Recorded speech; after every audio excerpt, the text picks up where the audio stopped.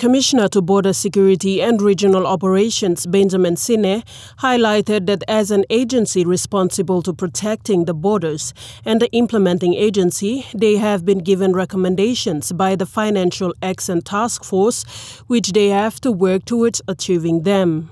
Sine emphasized that Png Customs has progressed well into achieving certain recommendations outlined for them. Silver or any precious items that will be taken out of this country, you have to comply with all laws and requirements that governs the movement of these precious items. So I believe our teams from Bank of Png also have other requirements that you have to comply with, and we'll have to make it known to the traveling public that these are laws that are in place. Mr. Sine said Png will continue to maintain working relations internationally and domestically to protect Png from money laundering and terrorist financing, as well as providing a safer economy for the country. He urged collaborations from various stakeholders to implement new laws and policies.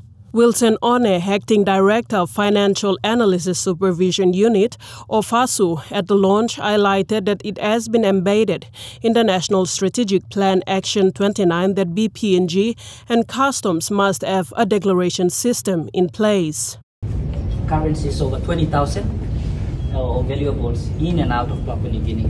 So the technical team has been working behind the scenes to implement or develop those forms to ensure that Papua New Guinea does comply with international standards as well, or best practices when it comes to protecting and securing our borders and, of course, our future. He classified the event as timely, especially when the country is facing shortage in foreign currencies where people will be desperate to look at means of moving money and valuables. Fight against money laundering and terrorist financing is not only for the government agencies, it's all of us, our responsibility to protect each other and our future. When you see anything suspicious or you know of anything suspicious, you must report it from the public to Customs or to FASU or to law enforcement, and we will take it from there to try and flush out what those illegal activities are. Mr. Hone has urged every citizen to work collaboratively in contributing to fight against money laundering and terrorist financing. Sharon Engnui, National EMTV News.